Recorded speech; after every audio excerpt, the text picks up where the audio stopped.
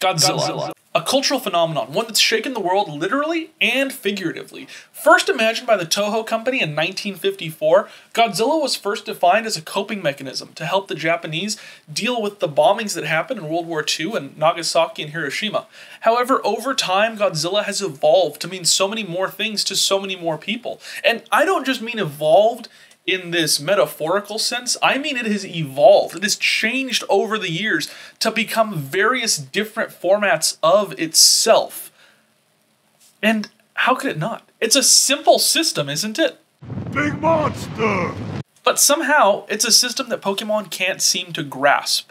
Sure, they'll tell us that we have Godzilla Pokemon and creatures like Tyranitar or Arctobax, but still, it just feels like, I don't know, it feels like trying to make an American version of a Japanese property in the year 2000 while trying to just ride the coattails of a Jurassic Park profit margin. But who would do that, right? I mean, that wouldn't happen, that doesn't exist, and yet, I think that the creator of Godzilla was right when he said, it's not Godzilla, it lacks his soul. I think a lot of these Pokemon are the same way. So let's work today on injecting Godzilla's soul, Godzilla's essence, as well as the essence and energy of so many other kaiju into today's drawings. Let's get started. Hello, hi, howdy, hey, it's the Thesterninator, but my friends call me Stern. Welcome to the channel. Today we're going to be looking at turning Godzilla, Kaiju, and Kaiju adjacent characters into Pokemon. And to do so, I wanted to start small. We're going to start with a character known as Manila. Manila is one of Godzilla's many children. He's a little chunky boy. He's the one that you think about when you think about Godzilla's kids, and I love him. I wanted to turn him into a Pokemon so bad. As soon as we started this project and Godzilla Kaiju ended up winning the poll for our Wednesday video, I thought, I gotta draw Manila. I can't just go without Manila. And I know that there are a lot of Kaiju that we could hit on, but we're gonna be hitting kind of the high points as well as personally some of my favorites. I'm just gonna be honest with you on that. But for Manila and the Godzilla line as a whole, I wanted to capture a couple things. I wanted to capture that rough and harsh texture of Godzilla. I know that it's one of those things that kind of comes and goes with different iterations, but it's important to the character. Godzilla's silhouette is meant to mimic something like the clouds made over Hiroshima and Nagasaki by those atomic bomb drops. It's meant to look like a mushroom cloud brought to life. So having this harder texture, having this thing that makes it a little bit more difficult to handle, is a part of the concept. Now, from Manila, we're not going to handle that a lot, but using these lines on the stomach and these cut-ins on the cheeks, I think adds in a little bit more depth to the idea that this Pokemon isn't as segmented as others. Like I've said before, I really draw inspiration from Generations 1 and 2 of Pokemon, as well as a little bit draw from Generation 3, where we have a lot of these design elements and decals where stuff is segmented and broken up by color. I didn't want to do that here, partially because of the inspiration of this being a property from the 1950s and wanting to have it have a little bit of that older type of vibe to it, but also because I want it to feel harsh. I want it to feel rough. I want it to feel almost unfinished. That's the process. That's not me lampshading and saying, if it looks bad, that's why. That's me saying there was some thought put into this concept. And while I'm sure there's thought put into a lot of the other Godzillamon that do exist, it'd be nice to be able to see it. It'd be nice to be able to understand. I have the huge opportunity here to be able to walk you through that process and the thoughts that go into these decisions.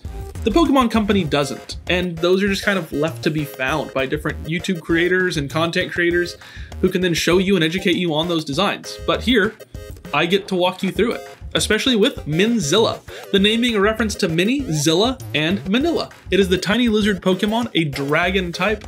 I wanted to focus its stats kind of on a first form pseudo-legendary, and we'll see that play out a little bit more in upcoming Pokemon.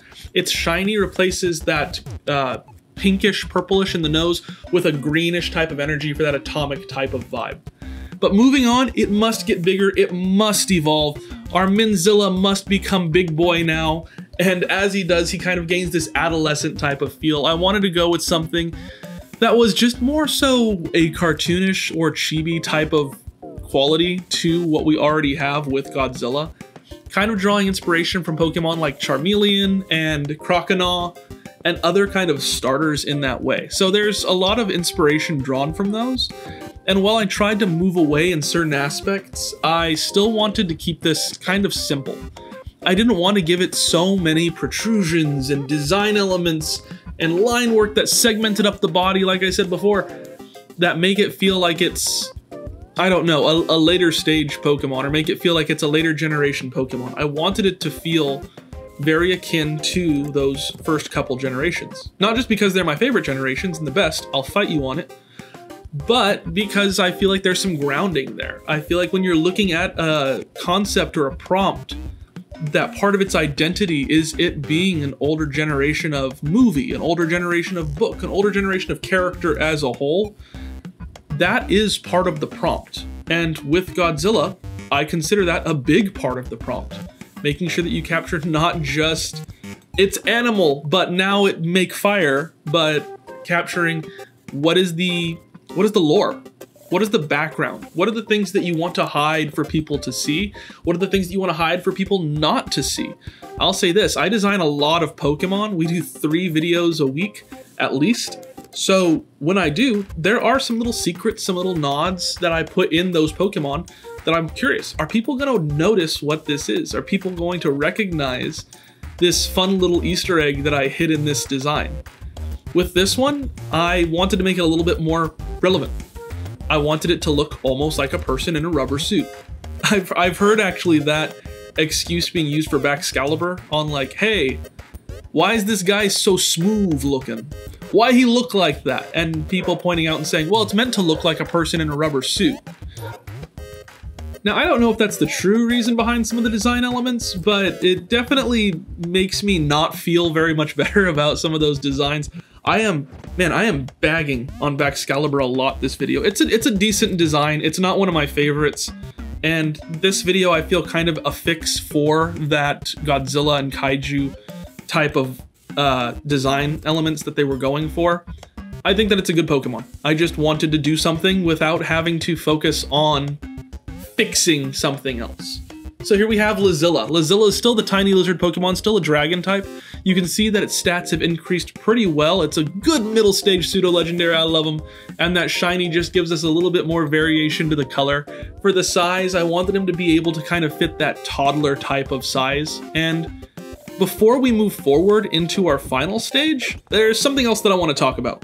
And that is Discord user Reggie Burt, also known as Reginald the Gremlin. They are a huge supporter and lover of the Kaiju character Hedorah, which is something that they and I really share and have in common, bond over a little bit. Hedorah is kind of an overlooked Kaiju character made of this toxic sludge that kind of came to life. So while it's not huge in the canon of Godzilla, we haven't seen it appear too many times, it's still one of my favorite Kaiju that I felt I had to draw. If we're gonna do a Kaiju inspired video, how am I going to put my own wants on the back burner and say, I'm not going to draw one of my absolute top favorites? So Reggie Burt, thank you so much for bringing this up in conversation and allowing this to be talked about. I'll say that the Godzilla conversation as a prompt probably wouldn't have happened without Reggie Burt bringing up their love for Hedorah and this shared appreciation of this cosmic sludgy nightmare that we have. Design-wise, I wanted to stay away from inspiration like muck. I took a couple little things here, but I thought it'd be way too easy to just make a slime monster or a regional variant of muck and say, you know, all good, all done. So I took some elements from like the body of Wobbuffet, the mouth of Pinsir, the eyes of something. I don't know. But I played with a lot of those concepts, a lot of those ideas, and kind of threw around different stuff to make something that mimicked that character. I'm not gonna put a picture of Hedorah in the video because it's such a wonderful little guy that I encourage you to go and find pictures, to look up this Kaiju and say, yeah, he is perfect beyond all recognition.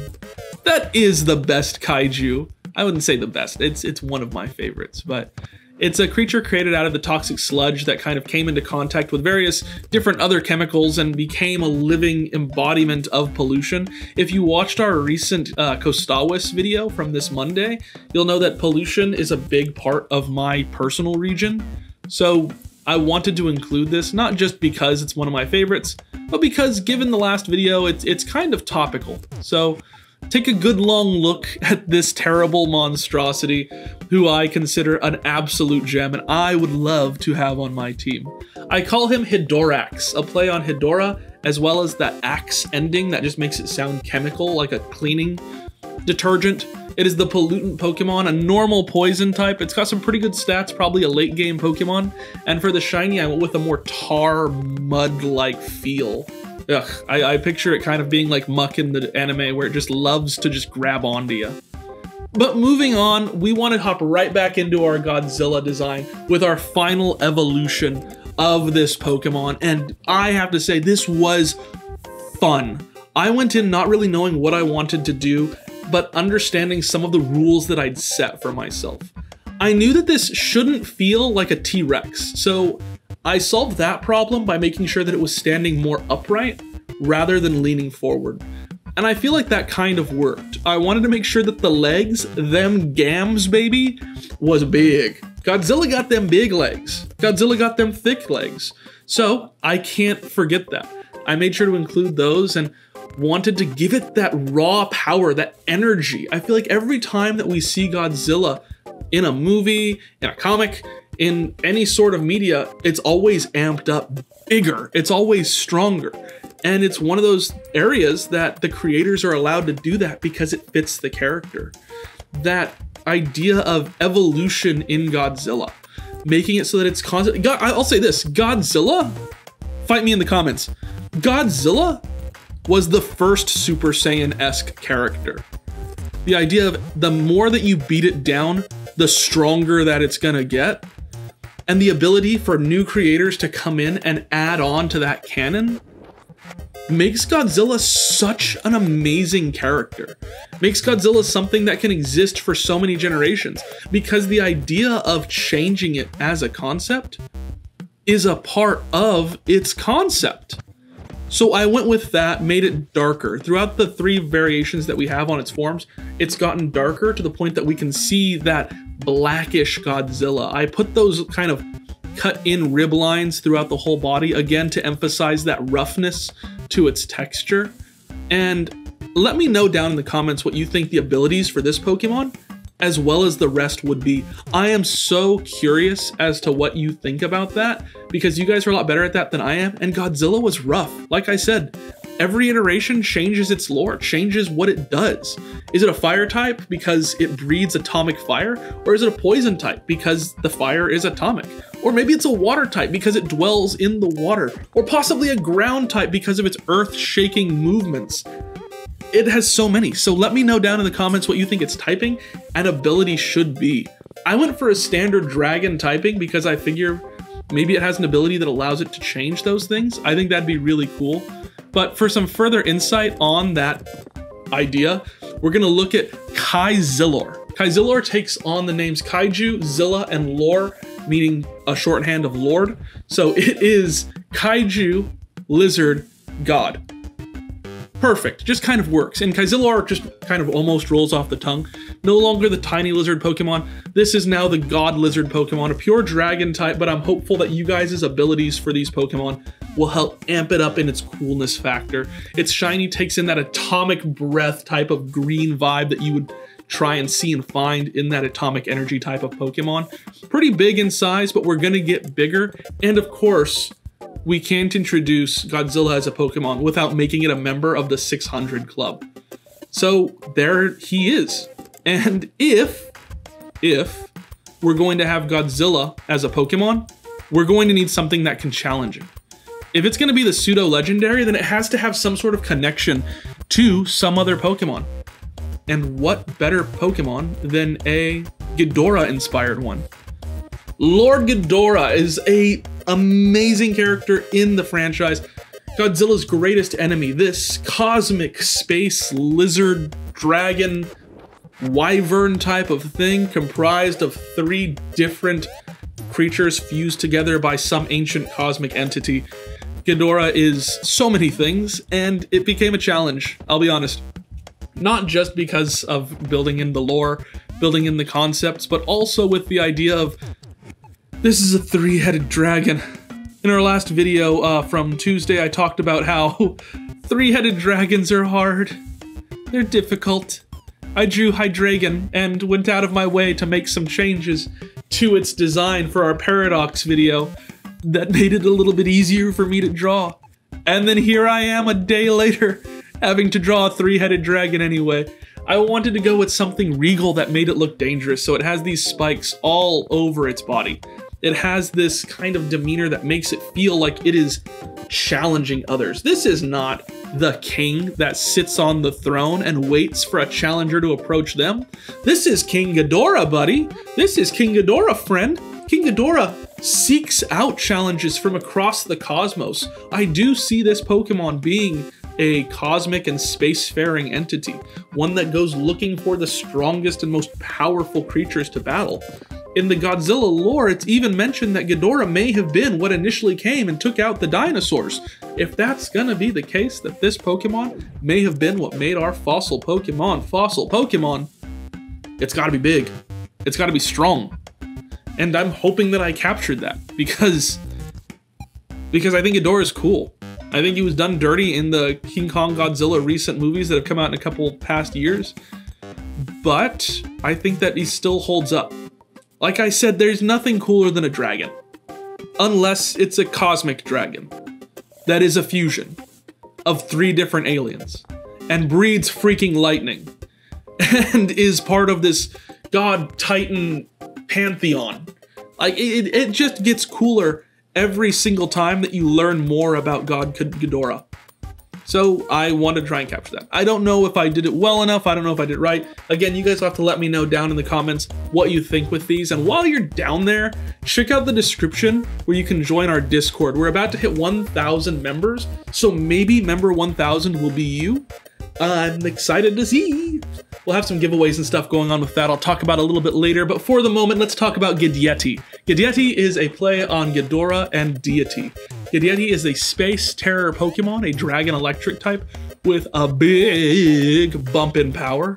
But how is our Godzillamon going to be able to fight something that powerful? Well, that's where it becomes kind of the David and Goliath story, isn't it? Kind of the whole point of Pokemon. For the shiny, I went with that mecha silver type of color. Again, referencing the recent Godzilla and King Kong movies. Not going to get too much into detail on that in case there's anyone on the planet who wants to see those. But we're not done yet. We absolutely are not done yet. Because I have one more character to draw, and while they are not technically a kaiju, they do exist within the kaiju canon in so many ways. This year, Netflix released Ultraman as a new movie, and I have been obsessed ever since. It's one of the few times that I actually went out after watching and played a claw machine to win an Ultraman figurine, and I did it. I won. I'm a winner. This is what a winner looks like. And I love it. Ultraman is such a cool character, such a fun concept. The idea of this human who's able to transform into this giant to fight kaiju. Now I thought, how do you translate that into a Pokemon? Because that's a lot going on. Well, we kind of already have a lot of that stuff, don't we? Gigantamax allows Pokemon to become bigger versions of themselves. And we already have a Pokemon that actually already kind of looks like Ultraman. I mean, Ultraman is known for having this gem in the center of his chest, almost like how Gallade has that protrusion, also having this fin on the top of his head, much like Gallade does, and also kind of being a fighter who uses this psychic cosmic energy, almost like they're a fighting psychic type. It just kind of fit together really well. So I looked at that, looked at Gallade, thought, well, Gallade doesn't have a Dynamax, or it doesn't have a Gigantamax form, I should say. So I played with that around a little bit, and dude, this is a fun design. I love it. It is like this cosmic warrior, this space-faring entity. It so fits the vibe of Ultraman. Imagine it. You're out there with your Gallade and you're coming across a Gigantamax Pokemon, a Kaiju, if you will. What are you gonna do? Well, you can use Gallade and activate your Gigantamax energy to make him grow, just like Ultraman does, into this Ultraman-esque character and fight a Kaiju. Wow, Pokemon Company. Pokemon Company. Why are we not here? Why are we not doing this? We already have Kaiju in Pokemon with giant, Gigantamax and Dynamax Pokemon. We already have a character who looks like Ultraman. Why did we not make an whatever, that's why I'm here. I'm making an Ultraman-based Pokemon, and there's nothing you can do to stop me. I love this design. I don't know if I've said that enough, but I love this design. Hedorah may be my favorite Kaiju. This is my favorite Kaiju adjacent character. And that is including Power Rangers. So take a look at our G-Max Gallade, the Blade Pokemon Psychic Fighting type. I love him. Let me know in the comments what you think about this guy. Don't forget to like, comment, and subscribe. Do all that fun stuff while you're down there. I went with the shiny using kind of the shiny Gallade colors. And for the size comparison, I'm going to be honest, that's probably not to scale with how big G-Max forms are. But it gives you a perspective that this is a big guy. He big man. He not just big man, he Ultraman. So as we look at these designs that we've worked on today, I'm curious, who's your favorite? Who would you add to your team in this Toho-inspired universe? Let me know down in the comments below. I love hearing from you guys.